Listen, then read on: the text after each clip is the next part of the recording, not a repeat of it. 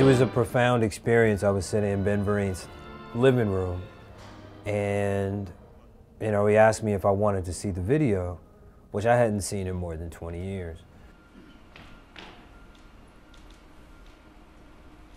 Oh, you want to see the video? So in that instance, I felt like I was sitting outside of my own body and asking myself, like, when did this performance begin and when did it end?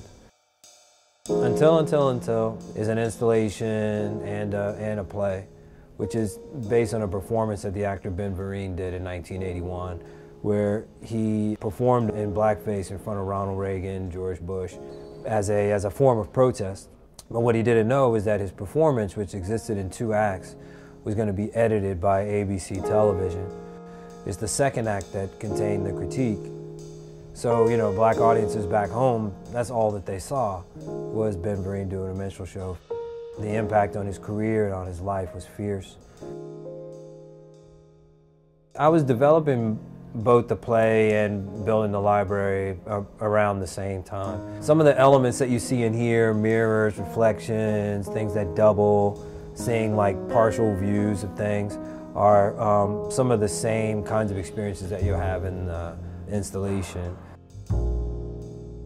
In this library, you're looking at the history of books, from the scroll to the handmade bounded book to these crystallized sugar books.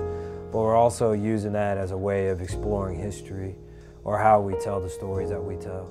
And in particular, we're looking at African American history. The trauma part of it is the emotional center of both the Library of Black Lives as well as Until, because they both possess figures that have gone through some kind of baptism of the flesh. So in both instances, it's sort of like taking up something that we thought that we knew.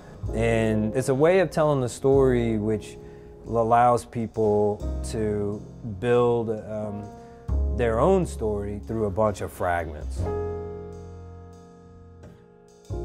So this work, what I'm trying to do is to get people to walk through it, to get to a certain point where they have to look back where they came from and then transform their understanding.